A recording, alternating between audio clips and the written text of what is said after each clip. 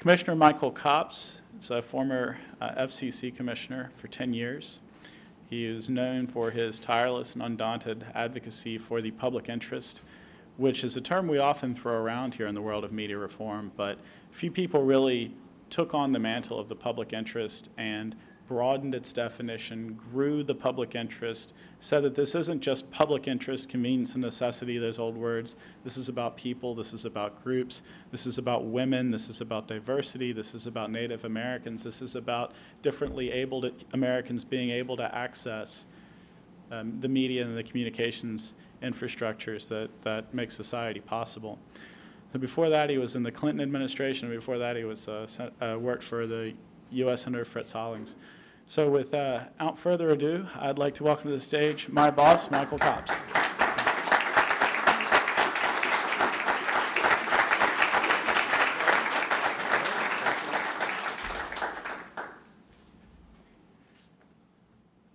Thank you very much, and good afternoon all. I'm delighted to see you all here, especially on such a beautiful afternoon when you could be outside enjoying the good weather and doing lots of other things.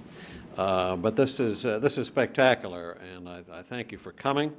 I'm very grateful to the LA Media Reform Group for holding this conference. It's a group that's turned, I think, itself in from a group of just grassroots advocates into really an organized force for change and for good things that we need to happen in the world of our media ecosystem. So thanks to them, thanks for the Common Cause people, Kathy and Brooke and Angela and Todd who put it together. Thanks to the Occidental Urban and Environmental Policy Institute, the LA Progressive, anybody else who had a hand in putting this together. We're very, very grateful for that. I know I saw some of you out at Denver at that Media Reform Conference, and I've seen others of you at other venues. So I am really pleased that I'm here, and I'm even more pleased that you are here. Thanks.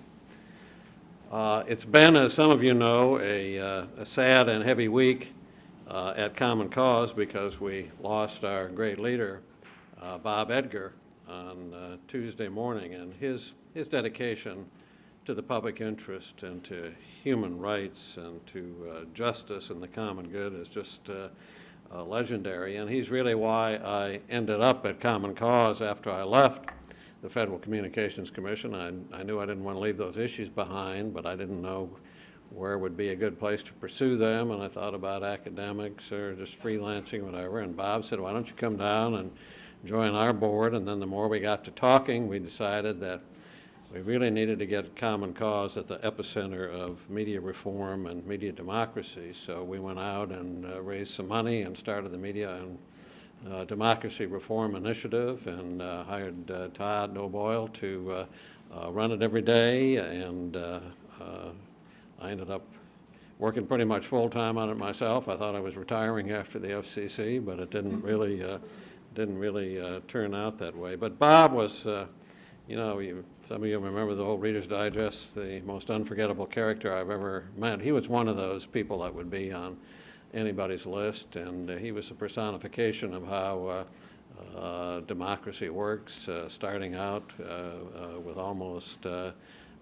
nothing and becoming a pastor in a church while he was still in college, became a chaplain, then he ran for Congress in a heavily Republican district in Pennsylvania. Nobody thought he had a chance of winning. He won and was elected 5 more times. He was one of the Watergate babies, a real force for all kinds of reform while he was there, and president of a college after he left Congress. He was defeated for the Senate by Arlen Specter, and then was president of college in Claremont out here, and then General Secretary of the National Council on Churches, where I first met him, and then for the last 6 years, President of Common Cause. So he was an amazing combination of grit and grace, of determination, and gentleman at all times, but he had a steely look in his eye, and you knew that he was dedicated to reform and that he knew how to go about the business of making things happen. So he was part visionary, part pragmatist, part preacher, part political philosopher, and just somebody, it's going to be a tremendous personal loss for me, and it's a loss for American democracy, too. He was a man of faith and a man of good works, and we'll miss him. Media, as some of you here know, has long been my passion.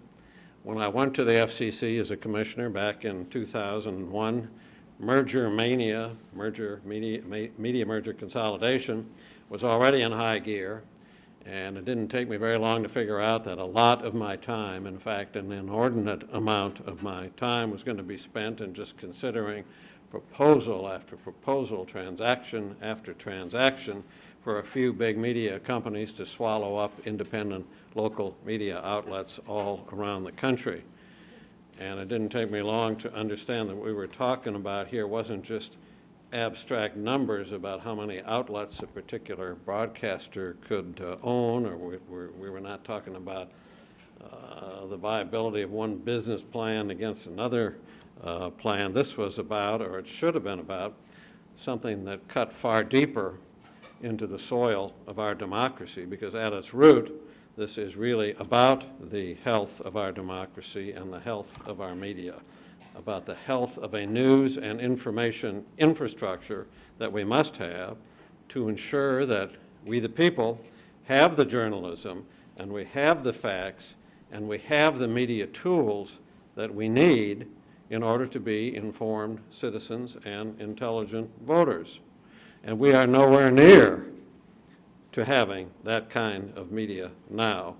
And that is why the gears of our democracy so often seem stuck.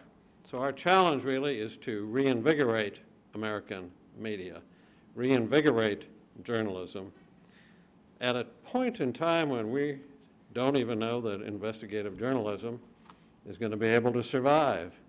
And nobody knows that better than you folks living out here. Traditional media, newspapers and radio and television and cable, have incurred life-threatening injury, not just from the coming of the internet, and I don't think even primarily from the coming of the internet, because this happened before the internet really got up to anything approaching full speed. It was born from a generation of private sector hyper-speculation that too often let the quarterly dividend trump the public interest. Too much of our media, in other words, fell in love with consolidation. And the problem was worsened by 30 years of public policy apathy. I'd call it dereliction of duty or absent without leave, and it continues to this day. The outright abdication of responsibility by public sector agencies to do the job of public interest oversight, and that certainly includes front and center the Federal Communications Commission, where I worked for over a decade. And as far as the new media, the internet, and I'll talk a little bit more about this later, but just as a general statement, so full of promise, it still falls short of its tremendous potential, and no one has to date found the model or the momentum in new media to support the kind of in-depth and resource-rich journalism that I think we have a right to expect and that really democracy depends upon. The harsh truth is that for all the many blessings of new media and the internet, we have not yet gained online what we have lost in older traditional media. I'm talking about being able to tell a journalist, for example, take 6 months and dig into this story. Don't worry about filing 9 other stories today, or doing a blog, or doing the radio show, or anything like that. Just go get this story, dig into it, find the facts, and tell the truth. I'm talking about media that can support bureaus in state capitals, bureaus in Washington. You know that at last report, 26 states did not have an accredited reporter on Capitol Hill? How is that for holding the powerful accountable? And I'm talking about bureaus around the world. That's all expensive, but it's also necessary. But the facts of what has happened are brutal. You know, the thousands, probably 20 or 30,000, maybe more news people have lost their jobs. over the last 15 or 20 years. So we've got all these reporters who are walking the streets looking for a job rather than walking the beats, running down a story. And the result of that, as more and more reporters got the axe, is glitzy infotainment replacing in-depth investigative reporting, opinion supplanting facts, spin displacing substance, and thousands of stories that would have held the powerful accountable going unreported, and even going unknown. That's the worst part of it. Nobody knowing what's going on. It's gotten so bad that a recent Pew Research study that was just out a couple of weeks ago showed that 1/3 of the respondents to that poll had abandoned previously used outlets because they weren't getting the news and information that they wanted from that late night TV news show or whatever it was. Too much weather, too much sports, not enough news. Undeterred, consolidation continues. You know, for many years, the big media types would come by the FCC and they'd say, oh, this is it, we won't be back for more. Just give us the okay for this one deal. But they always came back, and as soon as they went out the door, the competitor was in saying, you let that outfit get big, so now you got to let us consolidate too. So it just keeps going on and on and on. And I know just from being here the last couple of days, and Todd and I were out here in December too, the tremendous interest that you have about who's going to own the Los Angeles Times. We know that a great city deserves great media. It requires great media. And it's hard to see how placing more media in the hands of Rupert Murdoch or turning it over to the Koch brothers or some other titan of the world of media, moguldom, I call it, is going to help. To me, that just represents a flagrant failure to protect the public interest. You'll hear from some people, especially if they happen to be broadcaster lobbyists, telling you that, well, consolidation really is good. You know, it's going to bring us more and better coverage of local communities, more journalism. But you and I also know that that just didn't happen. I heard that line for more than a decade, and you've heard it here in Los Angeles before. And lost in the debate, probably not lost in this room, but lost in a lot of the debate in this area, is the fact that the current ills of the Tribune papers are a consequence of consolidation, not a cause of consolidation. They're the result of consolidation. And I warned about this when Sam Zell and his clueless colleagues took over the Tribune. Didn't do much good, but I did. If that hadn't happened, and if that transaction had not been green-lighted, the LA Times and its sister publications might not be up to their eyeballs in debt right now, unable to cover beats that need to be covered, and beats that I'm sure their editors would like to cover if they had the resources to do it, digging for stories for which they just don't have resources. And it's depressing to walk around the floors of the LA Times building, which I've done twice now in the last few months, and you look around and you see empty desks in every direction. That's really, really sad. And don't get me wrong, you know, the Times still has great reporters, and it still unearths important stories that would not otherwise see the light of day, but it's not what it was, and it's not what it should be. You know, all these arguments about consolidation kind of boil down, in my mind, to one question. If media consolidation is so good, why is media so bad? Here's another facet of the story that mainstream media doesn't talk about very much. It's about how consolidated media, downsized media, homogenized media has adversely really harmed diversity in this country. Diversity of content, diversity of viewpoint, diversity of ownership. You know, your country and mine right now is about 1/3 minority. Before the middle of this century, sometime in the 2040s, minorities will constitute the majority of our population.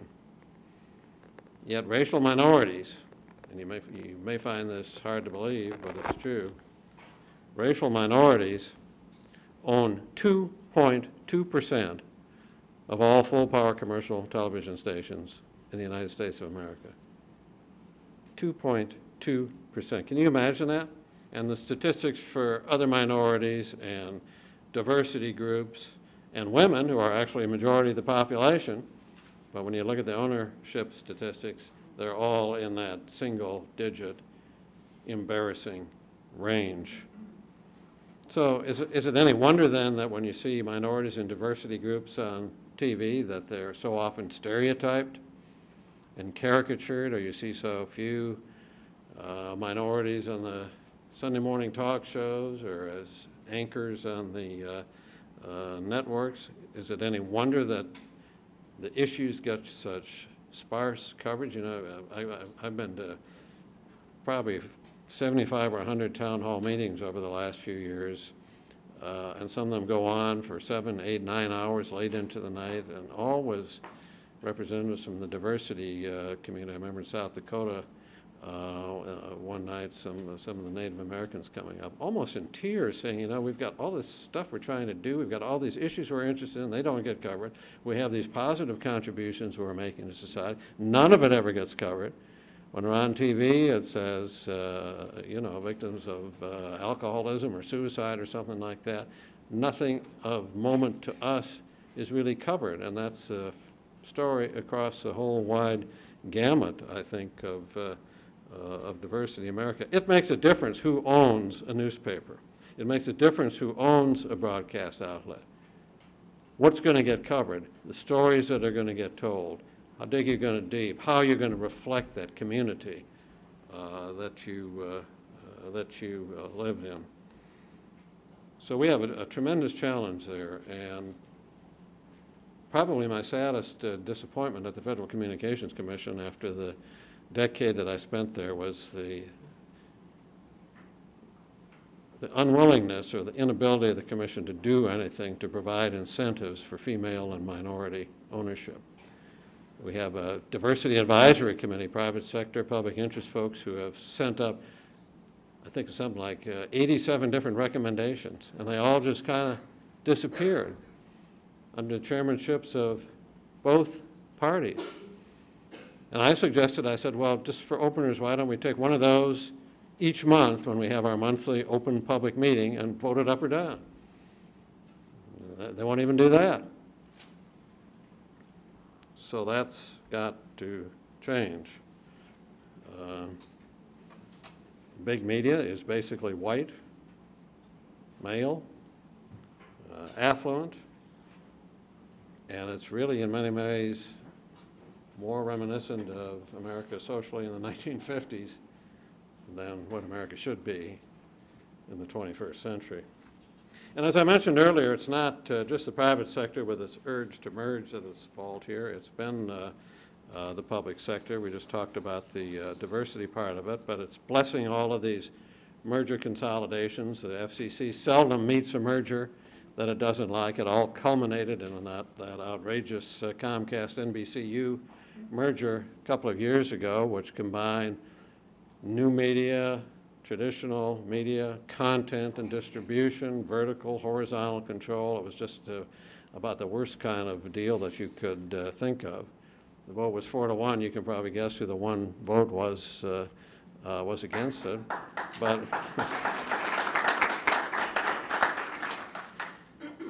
it was interesting, though, you know, looking back on it, neither Comcast nor the majority of the commission that approved that merger ever claimed that it would do anything like lowering cable rates, for example, for American consumers.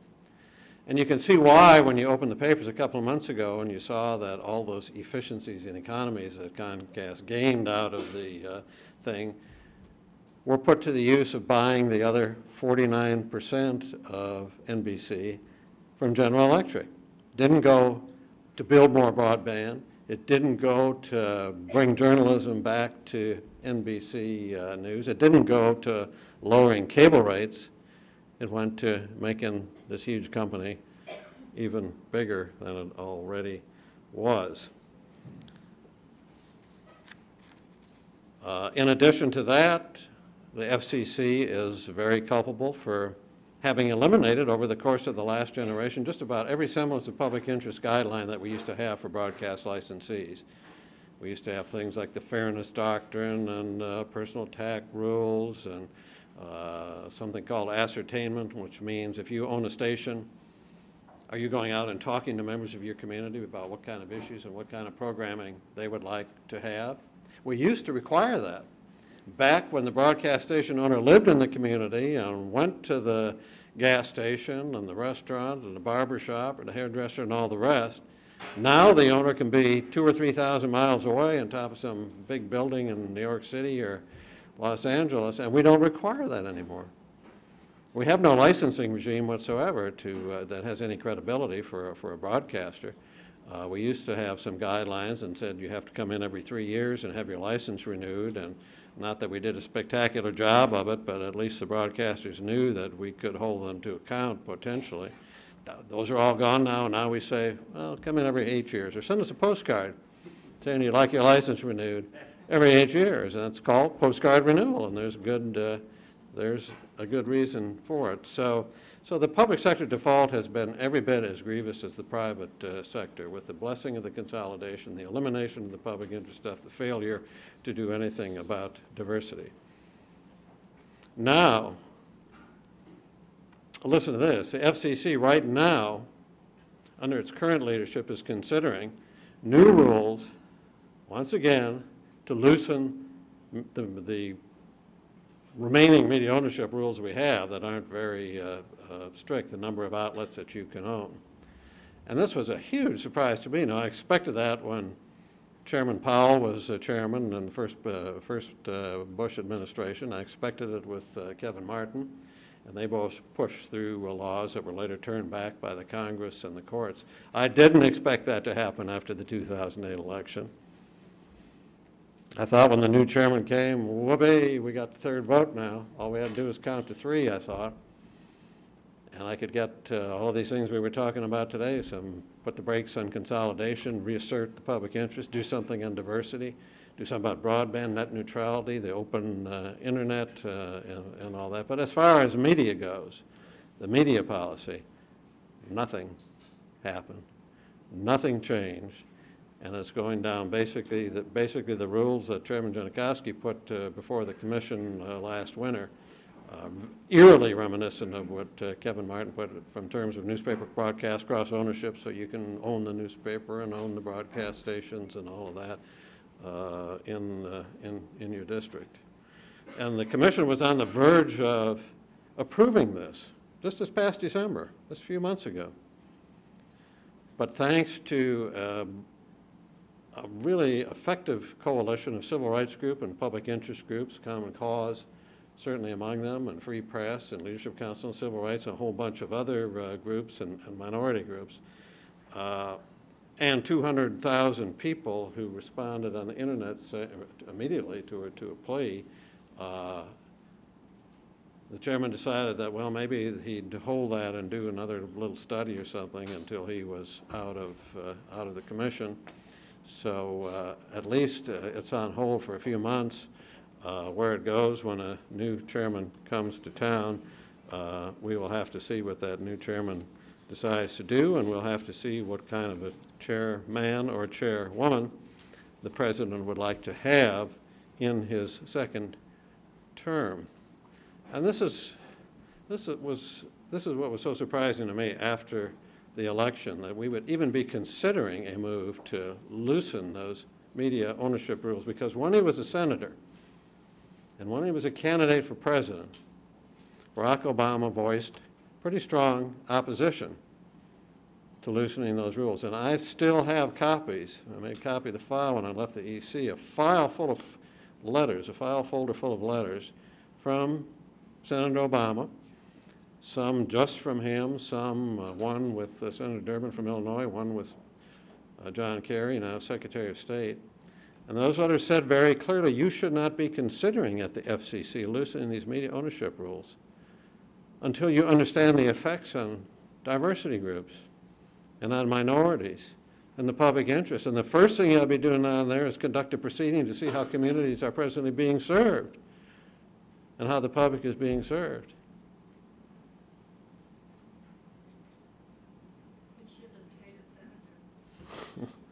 So we're calling on them now, and we have a program called Promises to Keep at Common Cause. You can learn about it on our website and sign up and help.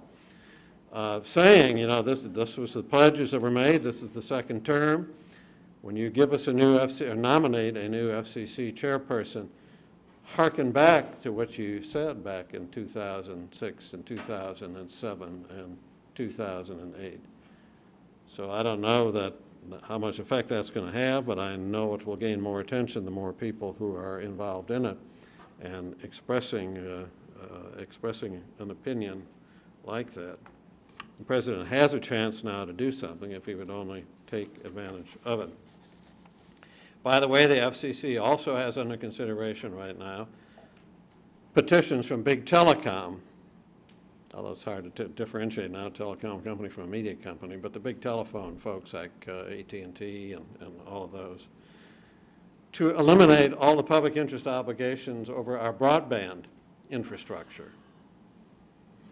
And what they basically want, it's pretty clear what they want. I mean, they want monopoly control without regulation. What corporations have always wanted, what corporations will always want. And that's not going to change. That's in the drinking water of capitalism, I guess. But what has to change is how the public sector reacts to that and what kind of controls and discipline and limitations you put into the system. Which brings us again back for just a couple of minutes to the internet itself, because I want to complete that thought, because a lot of people will say, you know, well, that COPS guy looks pretty old, and he's talking a lot about television and radio and cable, and doesn't he know it's the internet age right now, and isn't new media going to save us all and be the open, dynamic, opportunity-creating platform that it is bound to be? Why even worry about those other relics? And we do see wonderful innovation and experimentation and entrepreneurship on the internet. Barriers to entry are low. Everyone can speak. I didn't say everybody can be heard, but everybody can speak, and news can be flashed around the world in a millisecond. That's all wonderful and all true. But history shows us that just about every communications system travels down a similar road toward consolidation and gatekeeper control. Happened with the movies, happened with television, happened with radio, cable. You can read Tim Wu's wonderful book on this called The Master Switch. Several of you here have no doubt read that. But we can see that happening now, and people are starting to actually understand that what we were warning about in theory is happening in practice when they see gatekeeper control on the internet, when they see consolidation on the internet, when they see a few large companies controlling first access to the internet and now the internet itself. You know, if we deny broadband its potential, its huge potential, probably greater potential than any communications innovation since the printing press, maybe more than that, just to open new worlds and to help us inform ourselves and care for ourselves and educate ourselves. And if we let that technology fall victim to this well-traveled road of consolidation, or the always present phenomenon of toll booths and gatekeepers, we will have done that technology a horrible disservice. We will have done ourselves and our country and ourselves as citizens a horrible disservice. I don't think history would ever forgive us. All of this that I'm talking about seriously affects our news and information infrastructure. The ills of traditional media and the ills of new media are not separate problems. You shouldn't look at this as it's this new media versus traditional media, the new versus the old. We've got one media ecosystem in this country, one news and information infrastructure. And it needs tremendous repair in the traditional sector, and it needs some really creative thinking and some national dialogue about what is the public interest with regard to media and journalism and all the rest on the new media. And we are not having that discussion right now. But it really is one ecosystem. You know, most of the news that you read, even on the internet, still comes from where? It still comes from the newspaper newsroom and the broadcast newsroom. It's just that there's so much less of it. And that's where we need some creative thinking. Now, with that, I want to get the discussion going here, but there's one other subject I want to mention, and it may sound initially like a digression, but it's not, because it's just another facet of the influence of big money and big power on our media, in our media, and how that distorts democracy, and to suggest some way that we might do something about it. I think it's safe to say that everybody in this room got sick and tired of watching all of those anonymous political advertisements brought to you by various PACs and super PACs and corporations and all these other things that creative political strategists came up with. Probably a majority of that $6 to $10 billion that was raised in the 2012 election cycle ended up going where? To media, to those ads. Right, $6 to $10 billion. But how many of those ads really told you who was sponsoring them? Who was bringing you that ad? Or you'd see something like this ad brought to you by Citizens for Purple Mountain Majesties and Amber Ways of Grain, or Committee for Mom and Apple Pie and all the rest. But that's about all you would know, and you might not know that that Purple Mountain Majesties ad was brought to you by a chemical company that was dumping sludge into the ocean or into the Chesapeake Bay over near where I live. We just don't know, and they don't want us to know, because it might make a difference in how we cast our votes. And I think you're living through all of this and have lived through it with regard to your mayoral race here. I'm told that you know, a lot of super PACs involved in that, to the tune of millions of dollars, and even the school board race resulting in a ton of high spending ads. And again, how do you know who's sponsoring that wonderful Kids Are Beautiful ad isn't somebody who's really opposed to public education in the first place? You don't. The infamous Citizens United Supreme Court decision, as most of you know, opened the doors to all kinds of cute ways to inject money into the political system. Yet Congress refuses still to require full disclosure, and Congress is not, I think, going to pass a full disclosure bill anytime soon. But did you know that an agency of government, specifically the Federal Communications Commission, has the authority right now to do something about that? And it does under Section 317 of the Telecommunications Act. In fact, this provision goes back to the 1920s, before there was even a Telecom Act. Still on the books. It's called sponsorship identification, which means if a station gets compensation for running a commercial ad or a political ad, you have to disclose who's sponsoring that. Now, the FCC last revisited Section 317, I think, back in the 60s. They concluded that people had a right to know by whom they were trying to be persuaded, but they haven't updated the rule since then. And it needs updating, because now we have all these new PACs and super PACs and dark avenues for dark money and all that. The commission could do that in like 90 to 120 days, revise that rule currently on the books. You don't have to wait for Congress to pass a bill. You don't have to wait for the President of the United States to propose a bill. They could do it right now with 3 votes. And it's getting some attention. It got some attention in the House recently. The Government Accountability Office pointed out that sponsorship identification ads hadn't been updated in years, over half a century, and they urged the FCC to do it. A couple of weeks after that, the entire FCC was testifying before the United States Commerce Committee. Senator Rockefeller, chairman of it, and Senator Bill Nelson from Florida brought this subject up, and he asked the commissioners what they were going to do about it. And a couple of them, including the chairman, kind of weaseled around and gave a little kind of answer to it. And very unusually, the chairman of the committee interrupted Senator Nelson, who was asking these questions, and he said to the commissioners, he didn't ask you a complex question, give him an answer. Are you going to do this or aren't you going to do it? So it's got some attention.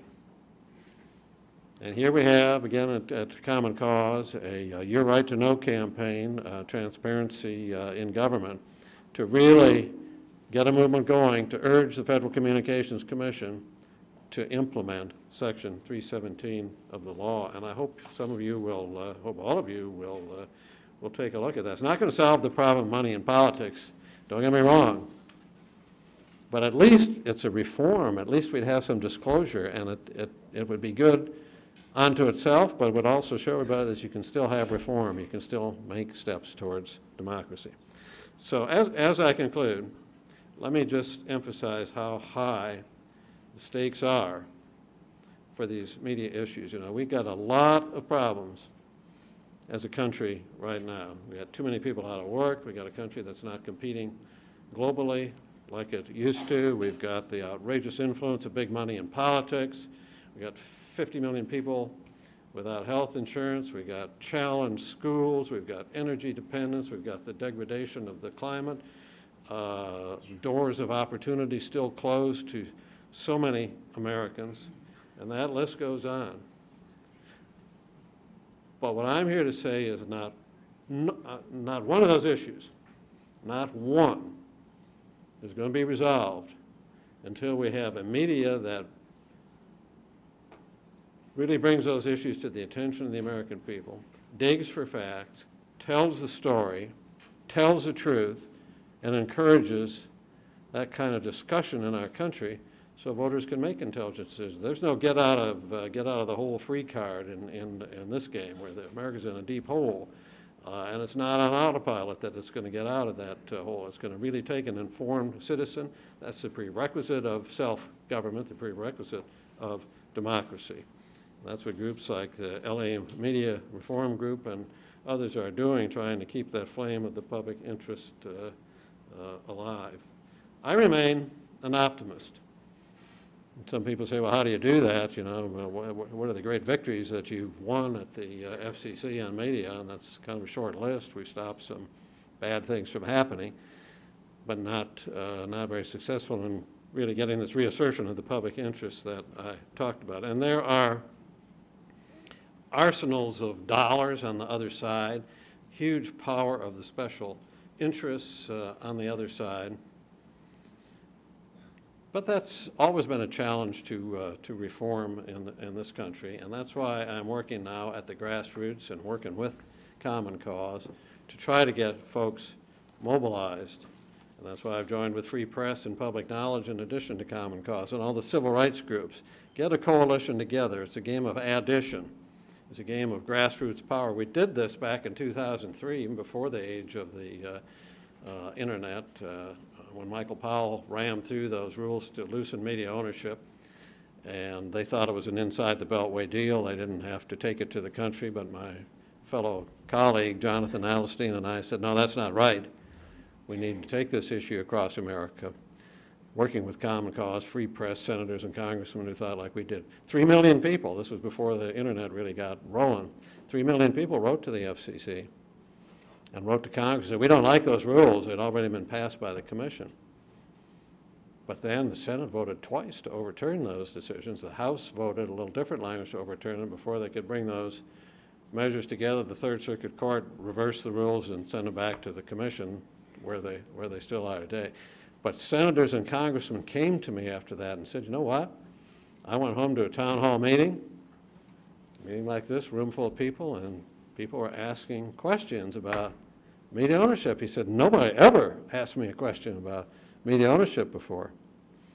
But you asked those questions, and what happened? They came back to Washington and voted to overturn the bad rule. So people can still make a difference. and that's where real reform comes from. That's always been the story of reform. If it's civil rights, or women's rights, or labor rights, or disability rights, or LGBT rights, that's where it comes from. It's not a gift from Washington to the people, it comes from the demand of the people, from you and from local citizens who have had enough, and this is reform whose time has come. So what can you do? A friend back there said today, what's the program? Well, you can look at the program on our website, but it starts out, there's no silver bullet. I don't have any magic formula. You talk to your family. You talk to your friends. You talk to everybody you know about the importance of these issues. You contact your community leaders. You go to that town hall meeting when your congressperson or your senator is home. You write your stations and tell them what you think. You encourage local media, alternative media, community media, low-power media. That's all part of the solution. You tell the FCC to put the brakes on media consolidation. You tell the FCC it's time to reassert the public interest in the decisions that it makes. It's time to do something about diversity. Make sure we keep that internet open. There's lots of things we need to do. They're not disjointed. They're all part of these problems of the media ecosystem that we have out there that is so essential for democracy. And you can work with groups like Common Cause. Visit our website, or Free Press, or other organizations of your choice and see what they've got going.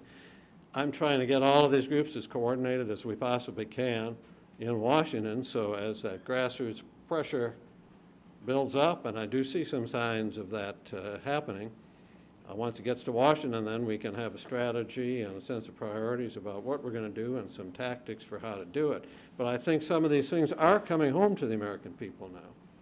For a while, it was just reformers saying, this is what's going to happen. But now they're seeing it happen. Now they're seeing how much they're paying for new media, for broadband. They're seeing the violations of the open internet. No, they can't unlock their cell phones. Sorry, the big companies aren't going to let you do that. Cable rates keep going up, all of this trend toward consolidation. So people are, and I can sense this in Denver, people are really, I think, beginning to feel this, and that's kind of the sustenance for a grassroots movement. So, you know, Bob Edgar had a favorite saying that he used when he was trying to explain to us how we all have to work together, work at the grassroots, pull together for a common cause, which is what we need to do here. He says, if you want to walk fast, walk alone. If you want to walk far, walk together. So let's walk this issue together, you and me. Thank you.